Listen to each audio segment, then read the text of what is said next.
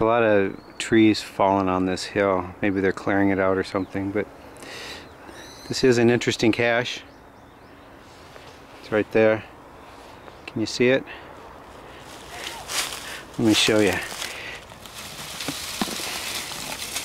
That's pretty cool. Pretty cool, and the cache container is down inside there. So I like that. I'm going to remember that. That's pretty good. I've never seen this before. It's a large cache, and they just got a lot of, well, they got some tradables, but it's mostly stuff to drink, coffee and juice. There is a geocoin here. I'm not going to take it because I'm not going to leave for another year. Well, I got one did not find here in this area. The 0 coordinates, well, it jumps around a lot, but it's kind of basically in this area here. That's the 0. Ground 0, they say. There are several places, good places, that the cache could be, but not there. And this little sleeve right here that lifts up could have been put in there. There's another lamppost up there, and that sleeve lifts up too, but there's nothing there.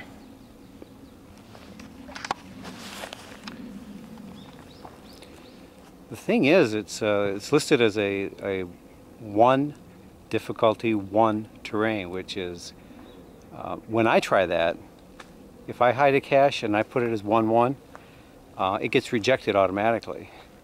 I have to send an email and explain to the reviewer, yes, it is level ground, it is wheelchair accessible. I mean, that's what 1-1 means, is it's wheelchair accessible. And this does not look like a place that's wheelchair accessible. So I think the guy might have just bullshitted his reviewer, I don't know. Or unless, well, unless it's not here. Maybe it was down there in the parking area and it's just gone. That's a possibility. Okay, I've looked everywhere where it could have been a 1-1 hide, and I looked places where it would have been like a 2-1 hide, or maybe even a 2-2 hide. So places I would have hidden it. It's just, I just can't find it. So I'm moving on to the next one. I found a few caches. Didn't find a few caches. This last one I was looking for, I looked at the photos that had been posted, and the photos were taken apparently in the spring or summer last year, and it wasn't just the greenery. There were trees that had fallen over, but those trees have been cut and moved, and so I'm not sure. I don't know. And there was an old lady. She came up and asked me if I was looking for yak. And I said, yak? Well, yak is the Korean word for medicine. But she finally found one. She dug around. I was watching her, and she dug around. She found one. It was an acorn. So I assume that a yak also refers to acorns.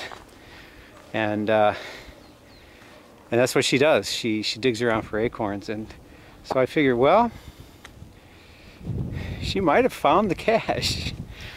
If a lot of people come up here looking for the acorns, then probably the cache might have been found by a muggle. I don't know. I didn't find it, so that's all I can say. And it's past lunchtime, so I'm hungry. I gotta climb over this mountain to get back where I was, where the food is. A lot of climbing today. My legs are burning, but it's a good burn. You may remember, I think I posted it. Yeah, I posted it. You may remember on another video that I did find a cache over there.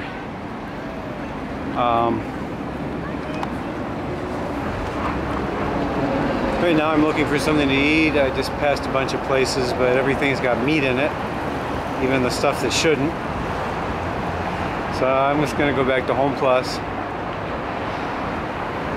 Pay premium price for a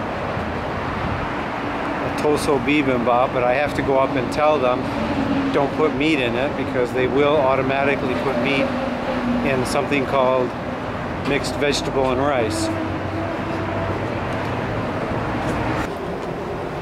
Well, all in all, I had a good day. Did some geocaching, stopped here at Home Plus, picked up some cat food.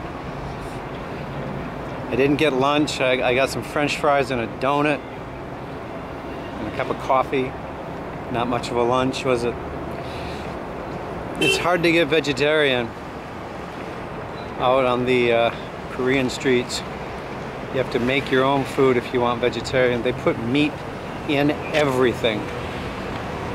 I don't know what it is about them.